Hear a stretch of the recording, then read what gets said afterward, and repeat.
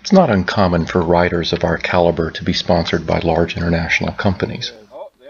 Max has obtained a new corporate sponsorship from Chiquita Bananas, and he's sporting their new uniform. Heavy rains last week have left large ruts in the trail. Part of Max's corporate sponsorship requires that he take several falls every ride to test a new prototype of a banana airbag, which is set to deploy on impact. Watch as Max goes down in one of these ruts.